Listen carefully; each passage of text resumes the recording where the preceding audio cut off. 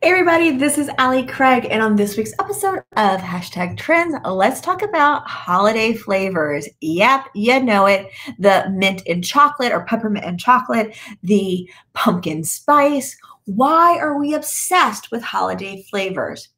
Well, the truth is that holiday flavors play out on the number one trend that's happening right now, and it's happened for the last couple of years in society, which is nostalgia. You see the trend of nostalgia show up in many different areas because nostalgia shows up when people feel very vulnerable in the moment. Because nostalgia brings us back to a safer, happier, more innocent time. And that always shows up when we don't feel safe in our current environment, when we don't feel happy in our current environment, and we want that security. What does that mean when it comes to your brand? Should you bring pumpkin spice in? Well, not necessarily, but you can bring the safety and security that your audience is looking for via nostalgia.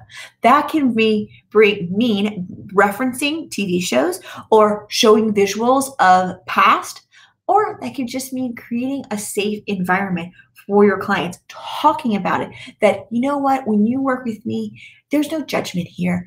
We all understand, we've all been there. By creating that safety, that parent-esque role for you, that allows your client to really be, well, the child in the relationship, which is okay for a season.